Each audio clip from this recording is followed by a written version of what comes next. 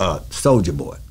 When that happened in Florida or whatever, and somebody's, like I said, I don't look at the internet, but somebody sent me the tape.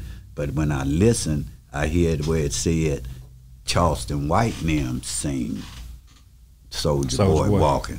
So they created the situation by getting out, going up to them. Yeah, we on Boss Talk 101. Yeah, we gonna talk. A deal where, didn't you see that where I think they're saying that Charleston got surrounded by Meek Mills and them? Yeah. Is that, do you? But there's Vegas. Never no video around. In Vegas. Vegas. I mean, they got cameras everywhere, but like you're saying, people don't expect to just see it.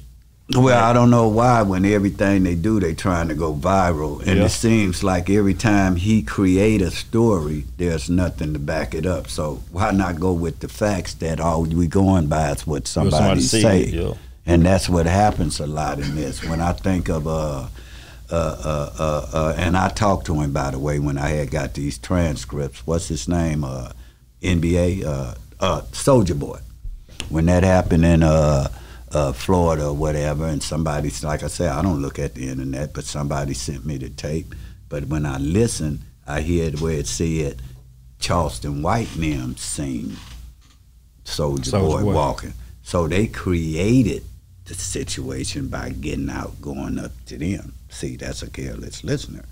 So now you would infer, oh, they crossed paths, when in fact, Charleston white, there was no videos there. There was no swollen eyes from the mace. And I already, when they called me, I said, man, don't come calling me about him saying he sprayed. He ain't maced nobody in the eye.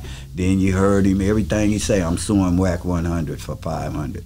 Ain't no lawsuit. I'm suing this. All of it is puff, it's smokes. And when you really look at it and let's look at his body of work. I ain't heard or seen him do nothing but run his mouth. And I ain't got nothing, there's nothing wrong. But if you talking, you know, y'all sit and support, let's match up with me and Melvin and let's see what we've been doing. And they can start off with their resume, him, Dewberry, and Say Please. All of them can jump up on here. That's what we want to do. We want to step to the mic, see where you at. Man, I just know a lot of stories is coming out on, and I know you will say it in a minute. Like, these guys are just, they're not even, these things are not happening. These guys are not, but these narratives are being drawn out here so fast, so quick. Every week, every 3 days is something where people are trying to stay relevant. You can't tell that that's what's happening out here? I can tell it, but... Right? That's happening every day. Yeah, but it's like a new hustle now. Wack 100, I guarantee you, Wack 100 going to have some come out on Clubhouse. Tonight. Sometime or another this week. Tonight. Because it's lucrative, too. It's very lucrative for things to keep happening on a daily basis. Mm-hmm. That's the only way it stays interesting.